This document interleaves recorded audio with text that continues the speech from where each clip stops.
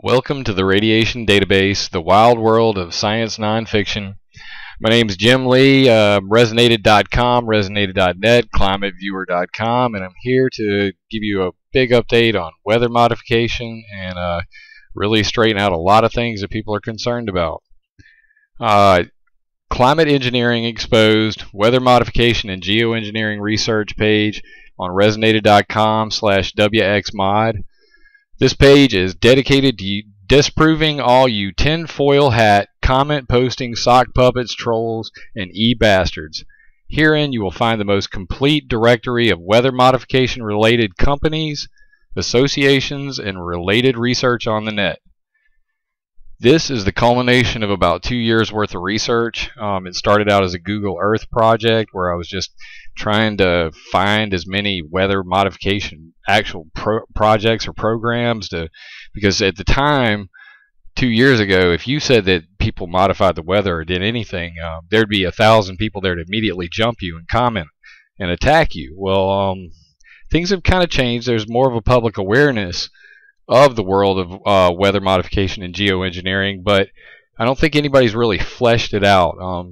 Recently there was 2 documentaries. What in the world are they spraying, and why in the world are they spraying? I would submit to you that neither one of those followed the basic premise of getting to the bottom of a problem. And that is who, what, when, where, why, and how. And they really didn't answer those questions. So what I seek to do was answer those questions and put it in a format where anybody can really see how big the picture is. And it's a very big picture. So on this page you can find weather modification companies such as Raytheon, talking to the Weather Modification Association, the University Corporation of Atmospheric Research, National Center for Atmospheric Research, and the list goes on. Weather derivatives guys, people who bet on the stock market or insure crops. A timeline of weather derivatives. The Weather Modification Association, their members.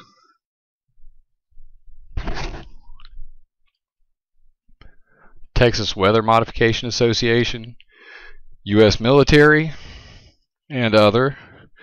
This list will grow exponentially. This is only the first go-round, people. I need you to submit your companies. If you know of a company that's not on the list, email me. It's on the front page of resonated.com, or click more.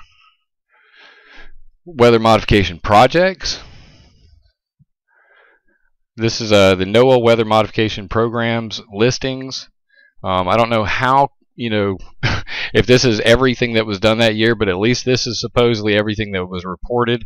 I got these from Agriculture Defense Coalition.org, Rosalind Peterson's excellent website.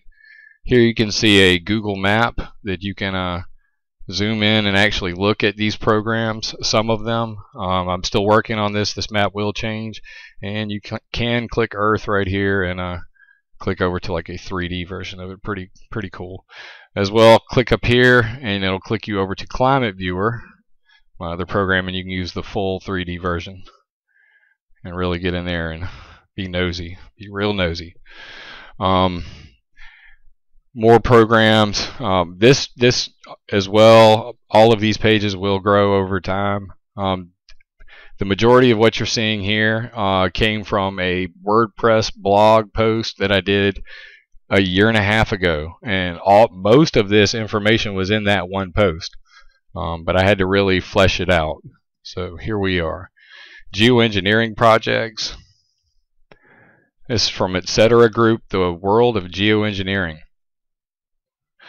And you have 151 pages of geoengineering projects and programs. I will be adding each of these to the map.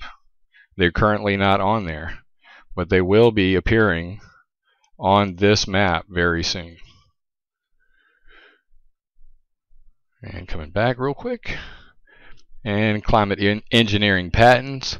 Again, this is my initial list from a year and a half ago. It will grow, I'm sure. Very cool stuff. So On to the legal, we have weather modification federal regulations, such as how you report, who you report to, all of the legal ramifications. Weather modification court cases, people who got sued for causing floods or droughts. Very interesting stuff there.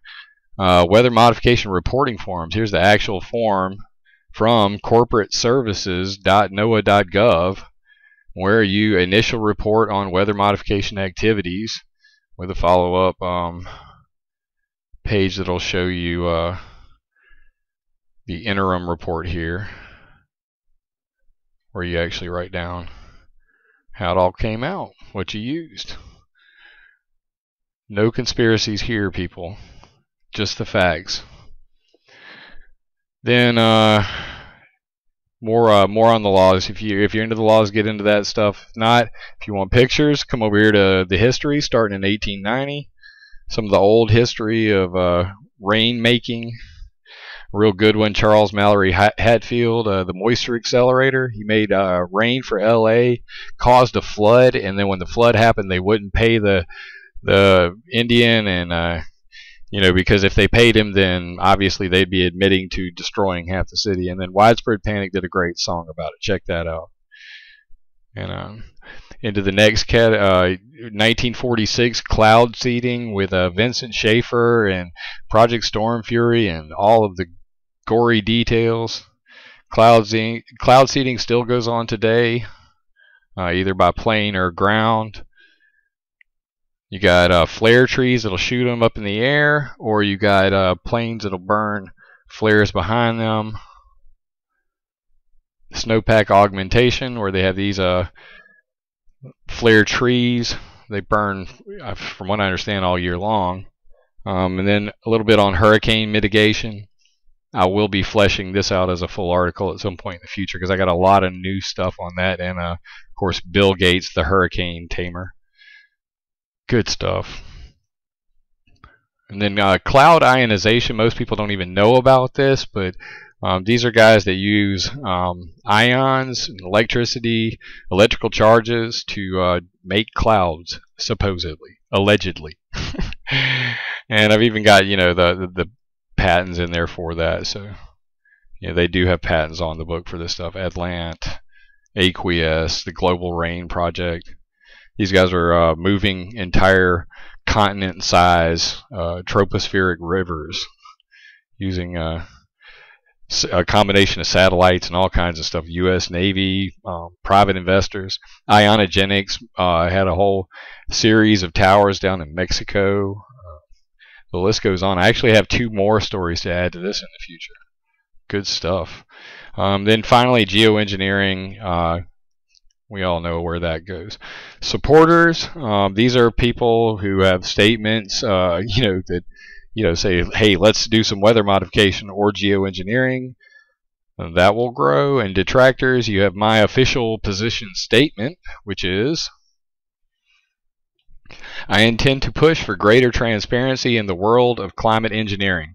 I would like to see a national registry available online showing up-to-the-minute atmospheric research, mitigation, modification projects and programs, as well as federal regulation requiring all aerial spraying campaigns be announced on local news during the weather forecast portion of the program.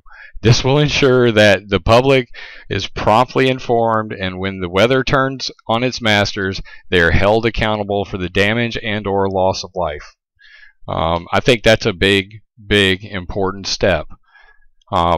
Right now, they've got all this stuff on the books about how you have to report it. You got to report to NOAA. You got to fill out the little form. But when it comes down to it, I'm sure there's still a lot of people who don't even fill out that form. There's got to be some way to ensure that anybody who is doing atmospheric transport testing or cloud seeding or any type of artificial ionospheric mirror generation using barium and other rocket exhaust fumes, any of that stuff, we should be notified. And there's got to be a way to push for that. And I'm going to come up with something in the near future and we'll write it up, and everybody can kind of help me make sure that it's right, and we'll get it up on the whitehouse.gov and try to push for it. But I think that's something that's doable.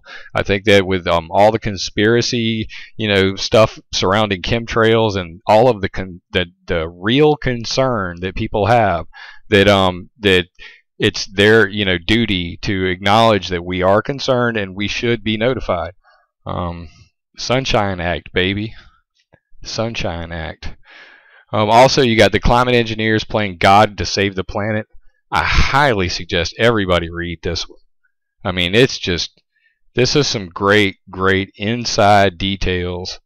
It's where I got my logo from. I edited this. Pretty awesome. Very good details in this one. Please read it. The pathological history of weather and climate modification. Another really good one. And Rosalind Peterson, Agriculture Defense Coalition.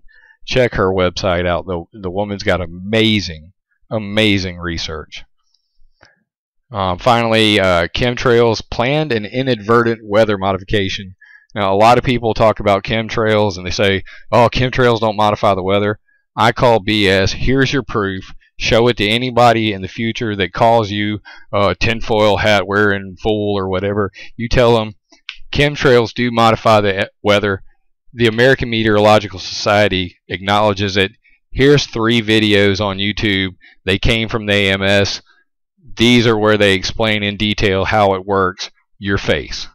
So there you go. Bonus, right? And a history of U.S. secret human experimentation. This is kind of how they get away with doing this stuff, because on the books they can do it for any peaceful purposes that are related to medical, therapeutic, pharmaceutical, agricultural, industrial, or research activity. So yeah, they can spray all the chemicals they want in the air right now because of this law and their ability to do it for research or agricultural reasons. So that's another one we're going to need to work on, people. But lots of documented cases where people were not notified and bad things happened. There you go.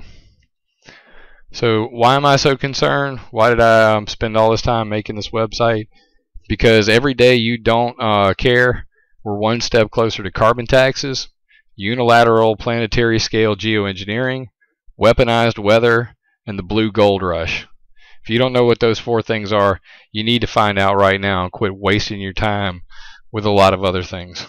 This is very serious, and it needs our attention. And then as well, HAARP, terrorism, and futzing with the weather, screwing with the weather. Environmental event contracts are traded on the Chicago Mercantile Exchange, the NADEX. They go by many names, weather derivatives. Basically it's crop insurance, things like that. You can bet on temperatures. You can bet against hurricanes. There's all kinds of things going.